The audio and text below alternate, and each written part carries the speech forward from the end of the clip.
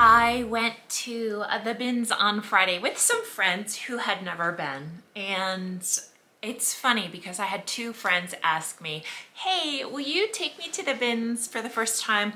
And so I said, sure. And they both asked me in the same week. And so I was able to take 3 people to the bins for the first time on Friday.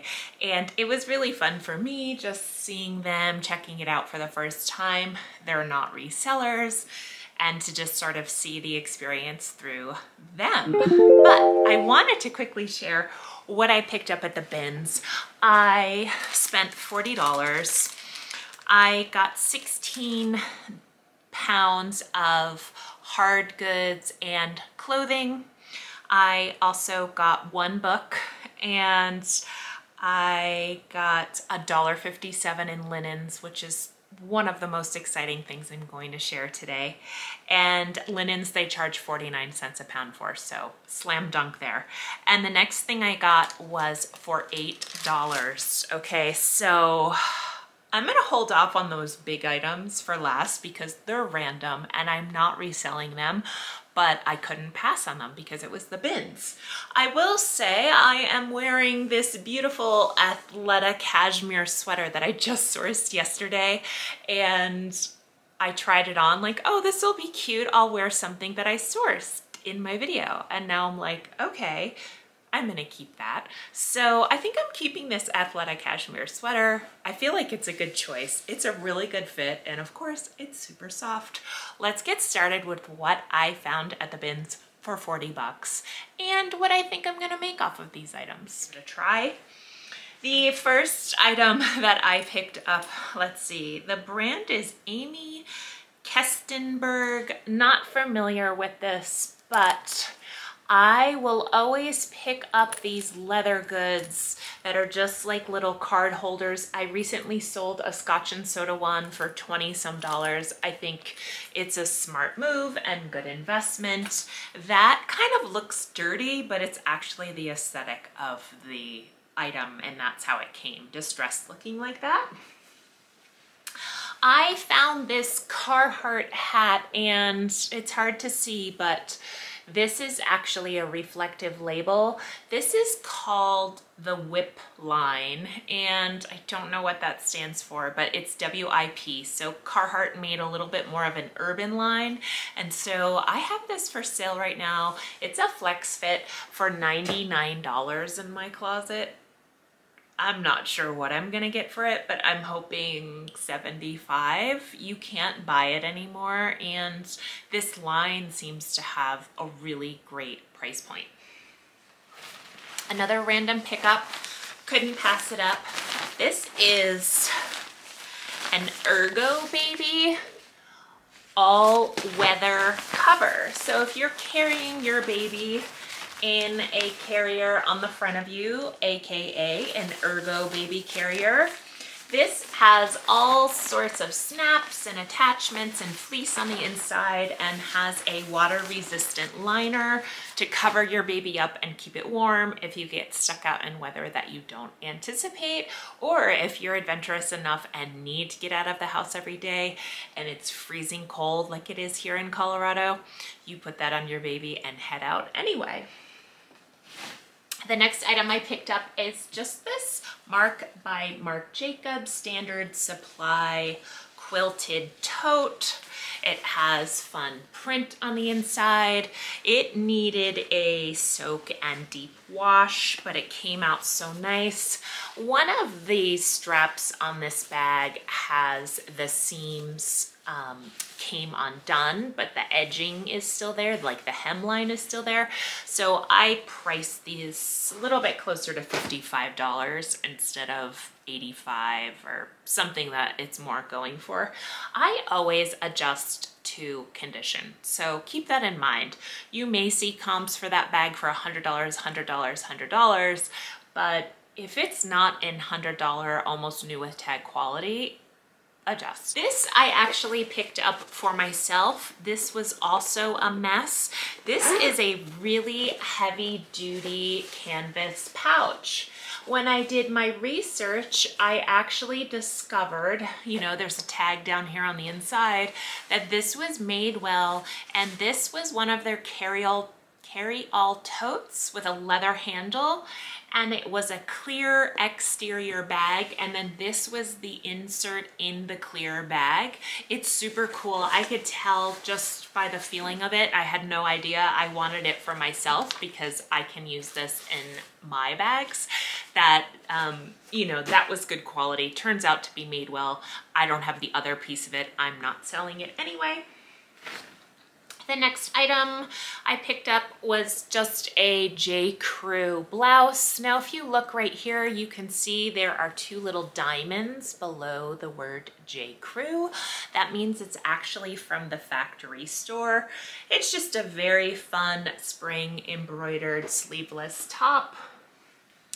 A friend of mine passed this along to me, and you are not going to be able to see the label, but it is Garnet Hill. It's just printed right there. It reminds me of a Bowden or Patagonia style travel dress. It has really nice lines, wrinkle-free. This item is a Neiman Marcus collection. It's kind of a capey shawl style sweater. I did pick this up mainly due to the print, and then when I saw that it was Neiman Marcus, I definitely... Next up is a Saturday Sunday, which is just an Anthro label. It's a really soft gray sweater that has sort of a floral yoking to it. I will list this for $32, but anticipate taking an offer or sending an offer for around $25.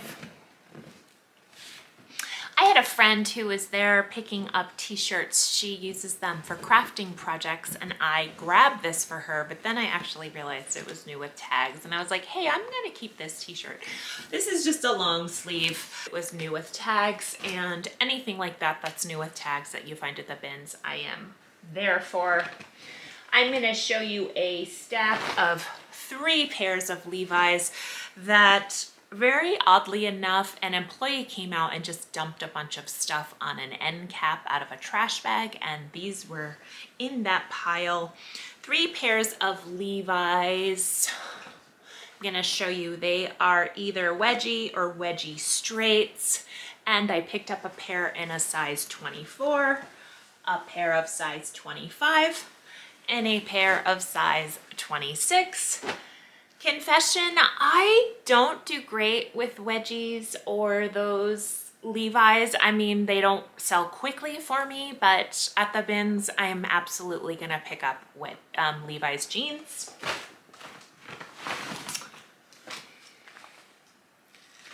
Here is, I just had this in my video of what shipped and sold. This is just a pair of men's Bonobos khaki pants. This was a bad purchase.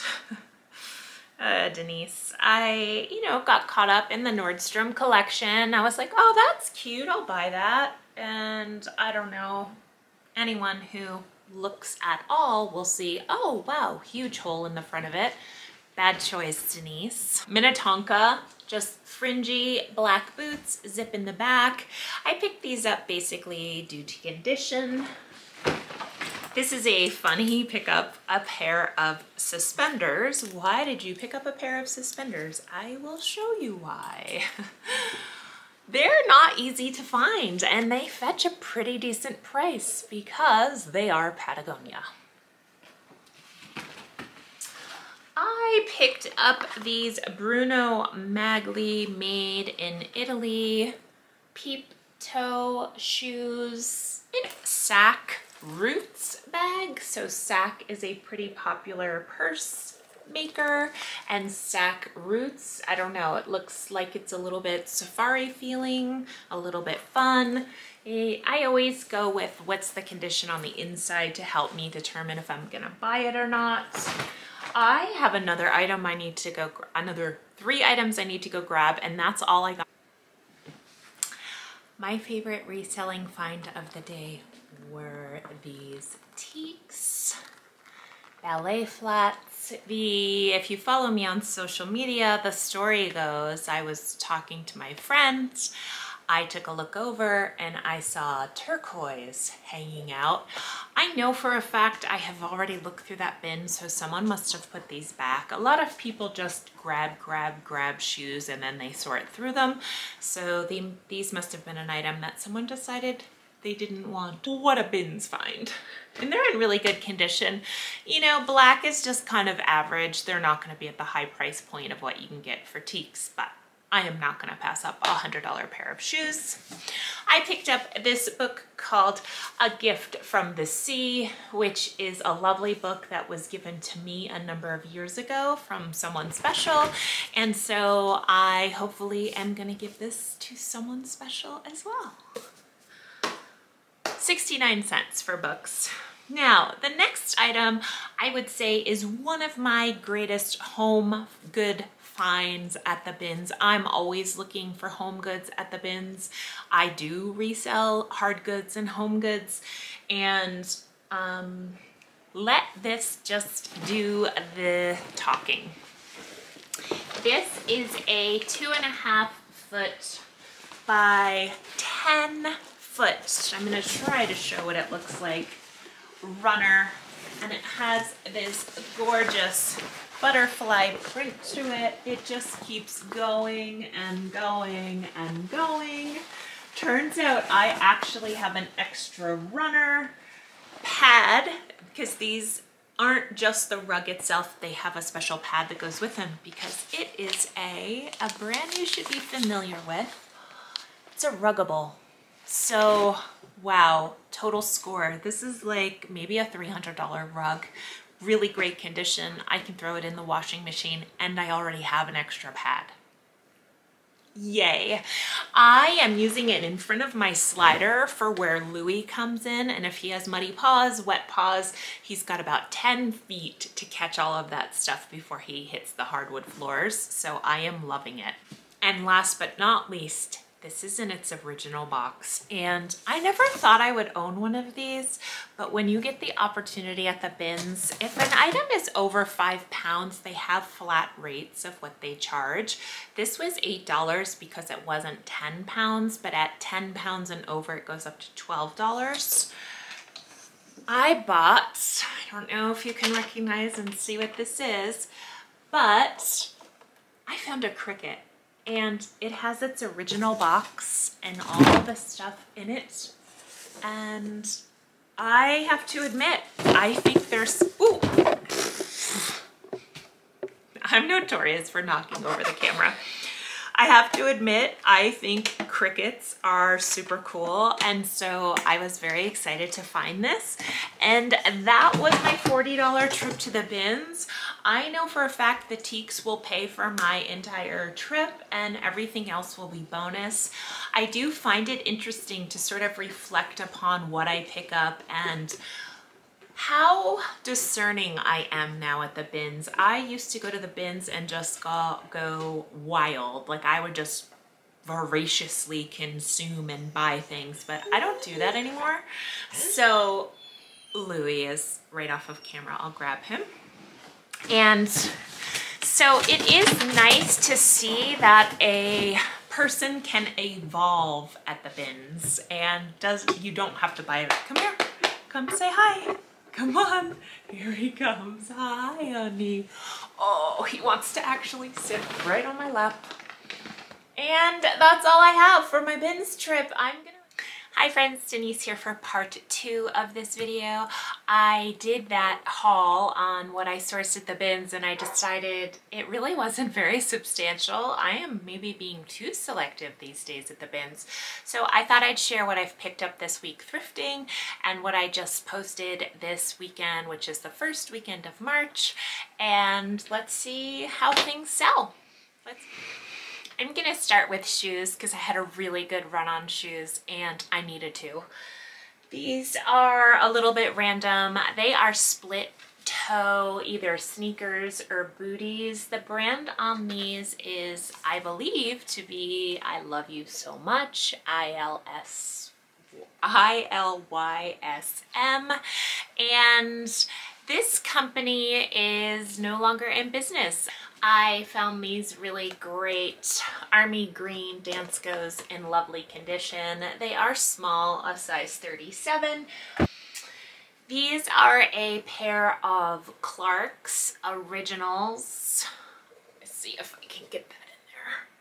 These are called Wallabies. These are the boot style. They do make a shoe style. They have a gum sole, which is close to near impossible to clean, but the suede itself is in really great shape.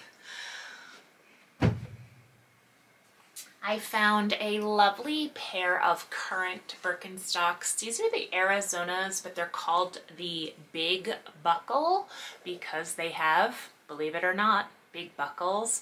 What's cool about these, they sell these at Anthro and in the Sundance catalog. They have the black footbed instead of the brown, so it makes them kind of monochromatic looking. They are definitely a style that is still current and sells for $160. The next pair of shoes I picked up was a pair of APLs. Athletic Propulsion Labs is what they're called. Let's see if I can get this to appear. So that's what it looks like here. And then the tag itself is right there. I just picked these up last night and really not in my wheelhouse of what I normally pick up. The brand is Echo. These have never been worn and they're still being sold. They're a size 10. They retail for $160, I think. And so this was purely a condition purchase. I would not pick up Echo, and I know a lot of people do, but it's just not a brand that I lean towards. But because these are in such amazing shape and they look like they have never been worn, I pick them up. Next, I have a little run on one of my favorite brands to find. These are called Little Cats. These are just the Rothy, the flat, they call them. Those are a size 9. These are called Bottle Blue. These are Rothy, the loafer. So if you look here, they're a little bit of a different style. I also would like to point out, for those of you who maybe don't have sourced Rothys before, you're always going to want to take out the inner sole, and then you're going to want to check on here that it says made in China, which these do say made in China. They usually have this little tag here as well. It's funny, I sourced 4 pairs last night on a Saturday night, and they're all size 7. Someone must have given up their collection, and what's interesting to me is that none of them had that little tag on the inner sole, but they all have the made in China. So these are just black classics. And these are called The Point, and we're basically covering all the bases of the types of Rothys that you can source. When it's white up here instead of blue, see how this is blue? That's kind of Rothy signature blue there. When it's white up here, which these are, that's called the halo of the shoe. So these have white halos, and this is called dark camo. Now Rothy's retires their colors or produces just limited runs of them, and so the bottle blue and the dark camo and the little cat are all officially retired in those styles. And the last pair are a pair of purple loafers. They're pretty basic, very exciting. A couple of accessories. This is a hand knit by a women's cooperative. It's called Blah Blah. This was a company that came onto the scene when my daughters were very little, and now they're in college. So this company's been around for 20 years or so. This is just a backpack. It has a little zipper pouch. And the last item I found is a Lily Pulitzer backpack. I forget the name of the style, but I'll put it on the screen. I've posted this already for $60 and it has gotten plenty of likes already, which I am pleased with. Okay, switching gears to the clothing finds, and I'm kind of laughing about this pile because I make short videos on Instagram about items that I had just picked up. And so I'm like, have I posted about this or not posted about this? But I have definitely not made a video for YouTube about these items. This week I was able to find this lovely cashmere athleta sweater and I was wearing it at the beginning of this video. I will be keeping this sweater because, well, I love cashmere, and if I can pick it up at the thrift store for $8.99, I'm gonna keep it. If I decide I'm not gonna wear it, I sell it. So I have photographed this item. I have found stocked photos for this item. This is in Outdoor Voices, which, you know, leggings can be a little hard to sell. I have an easier time with their bras. It's an outdoor brand company, yoga clothing company. And this is actually a beautiful pullover, and it's a wool blend. So wool, cashmere, yeah, I'm keeping it. So I have this, basically what I do is when I source items that I decide if I'm gonna keep for a little bit or not, I tend to take photos of them. I put them in my drafts, I get them ready to go. And if it comes to the point of where I decide I'm not wearing it and I wanna sell it, it's already loaded and ready to go in my drafts. So that's a little tip of what I do. I don't know if you ever get on the fence about letting something go or not. I like to give it a few weeks. If I decide that I'm not wearing it, then I just post it. The next item I picked up was just this Anthro cable knit. It's kind of a poncho style sweater. It's pretty lightweight. It's super cute. It's got a unique sleeve to it. These are just a pair of Nike, these are called the Tempo running shorts. They are dry fit. I picked them up because of the print and because they were an extra large. Now this item I sourced and I was excited about. It's just a rust color Patagonia pullover. It has the small embroidery right here on the chest, and it also, there's the tag. So an interesting thing about this zip-up fleece is that when I was going to photograph it, I thought, oh wow, that looks kind of weird, like around the mock neck. Well, I determined that someone must have cut the hood off of it and kind of hemmed it. They did a good job, but this is now a mock neck and it used to be a hooded fleece.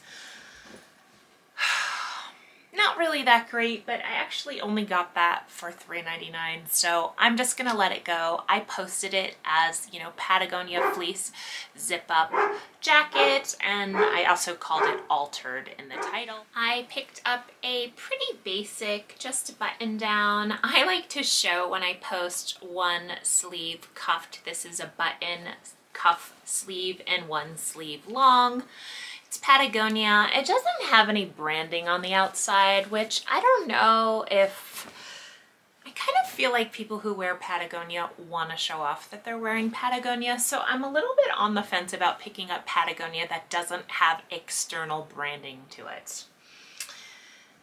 Next up is just a Fair Isle inspired Nordic-y Sundance merino wool long line cardigan, sweater jacket, whatever you want to call it. Here's a boho floral. The brand on this is Vinite Ball. I do have found this brand associated with Anthropologie. I'm not sure if all of her stuff is, but I thought this was cute. It was half price. I also picked up these driftwood jeans. I love picking up driftwood. These are called the Farah. They typically have floral embroidery, and I pick them up even when they're not embroidered. These do have a raw hem on the bottom, and they're more like capri length. The inseam on these is like a 24. Next up is this, it's kind of a rusty orange day. Next up is this Eileen Fisher. It's another long line wool item. I obviously love sourcing wool. Eileen Fisher is a brand that I pick up. I'm not sure if Eileen Fisher is a hot seller for me, but I pick it up anyway. This brand I used to source and then I pretty much stopped sourcing, but this was a style-based pickup. This is a size 2X. The brand on this is Soft Surroundings. It's like a sweatshirt, long line cardigan, and it just has really lovely details to it. This double lace and the buttons. So that's what helped me decide if I wanted to pick this up or not. I picked up a men's, I think I'm gonna call it a shacket because it does have pockets. It's a flannel from LL Bean. It's just the regular fit, but if you look closely, it is actually fleece lined, so it's more heavyweight. This is black watch plaid, and really one of my favorite plaids. I have a couple of Pendleton pieces in this plaid. This next item is really exciting. I found this last night and I almost passed on it because I know the designer Chloe, but I didn't realize she had a diffusion line called C by Chloe. So this is Chloe's diffusion line, which means, you know, it's not as high end. Let's say her purses sell for $750 to $5,000. C by Chloe is gonna sell more like $250 to $1,000. So it's really, when I say diffusion, it is. This is actually a silk dress. It has sequin sleeves and a zip up the back. What's cool about this is that Cameron Diaz is in a lot of photos wearing this dress. So that's the photo I am using for the posting. Now, this is just a Knox Rose pickup. To be honest, I don't leave any gauze dresses behind. I love this fabric for myself, and so I source it, even though this is a Target brand. This is a unique item I picked up. I live in an area where cycling is huge. This kind of looks like a mechanic coverall. What's interesting about this is that the brand on it is Pearl Izumi. Now, Pearl Izumi is a pretty well-known cycling company. They make cycling shoes and spandex shorts, jerseys, the whole nine. And I thought this was really neat because it was new with tags. It retails for $250, and so I posted it for around $150, maybe $125. This is called the Sunday shirt or the Sunday flannel. It's just made well. It is actually a little bit old, but I love that it had the pockets. I loved the color of it and the styling of it. I left a lot of things, a lot of Madewell things behind at the thrift store last night, but this I had to take with me. Next up is a pair of American Giant. These are Ponte knit flare-legged pants. These are super cool. I tried them on. I am 5'11", so unfortunately they're just a little bit too short for me. They are supposed to be a cropped styling, but on me they just look awkward, so I'm selling them. Next up is a Pure Jill linen shirt, really cute, boxy fit. I actually had this on earlier, confession. It looks super cute on. This is gonna be hard to get into the shot, but it's just an H&M chiffon floral maxi dress. And last but not least is this really beautiful Trina Turk 100% silk maxi dress. Here's the label on that. This is pretty current and it's still available on the Trina Turk website in different sizes, not in a size small. It retails for about $450, and I'm not gonna say it's new with tags, but what's interesting is that it still has this hanging on it, so I'm not sure if it was worn or not. I don't see any signs of wear. So that's all I have for what I have sourced this week and have currently posted in my closet. What's funny is that I popped into the thrift store last night about 45 minutes before closing on a Saturday night, and I honestly just expected it to be totally picked over because, you know, people come from all over the Denver Boulder area to thrift in different locations on the weekend, just like I do. I'll go to neighboring towns to go thrifting where I normally don't hit during the week. So I feel like my closest thrift store would be really picked over, and it turns out there were so many racks that they were about to still put out, and shoes had just freshly been put out, and that's how I scored 4 of those pairs of Rothy's. And so I kind of take back all these things that I feel of like, it's not a good idea to go thrifting on a Saturday night. Yeah, it is a good idea to go thrifting on a Saturday night. They are still accepting donations until 9 p.m. every night.